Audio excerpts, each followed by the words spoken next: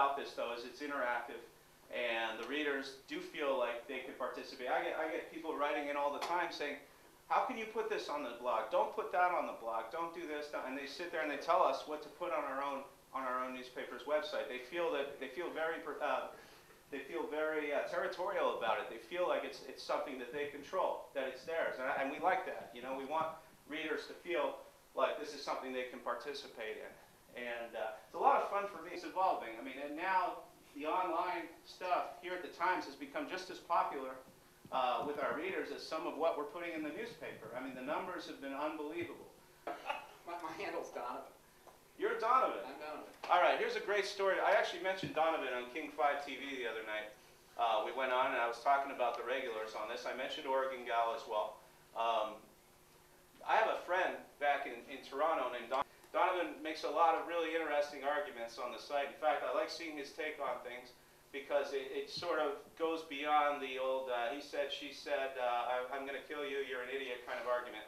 And so it's great. It's like the voice of reason on the site. So thanks for coming out. I appreciate that. Okay, who else? Who else here? Okay. Oregon Gal's one of our longtime posters, and she came all the way up here from Oregon, which is great.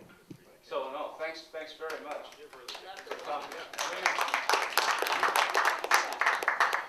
She's a huge baseball fan. I'll post something at 1 o'clock in the morning, and Oregon Gal will respond to it 5 minutes later. And I'm glad, because I say, God, I did all this work, and finally, at least somebody was actually awake to read it. Are the Mariners ever going to give up this 7-person bullpen, like most teams have 6? Because it's just, especially now that you have 2, assuming you have Bedard and you have Sylvie, you have 2 guys who are going to go much deeper into games. What's the point of having that extra person there who's only going to throw, you know, in a blowout situation? Well, I think that's part of what we talked about earlier. The Mariners don't like to use their backup players all that much. Bedard is here.